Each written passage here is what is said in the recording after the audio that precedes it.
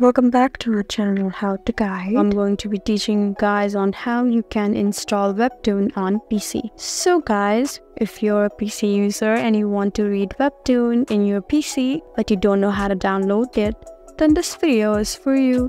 Let's get right into it. Just go ahead and type in how to install Webtoon, or just type in install Webtoon PC, and now you'll see the option that you can install Webtoon PC through BlueStacks app player. If you have an Android app, or if you have a PC or Mac too, it says that you can enjoy it through that. Once you type in Webtoon download to, you'll see this Webtoon apps on Google Play option. You can also choose to do that and download it through here. So guys, I hope this video was helpful for you. That's how you install Webtoon on PC.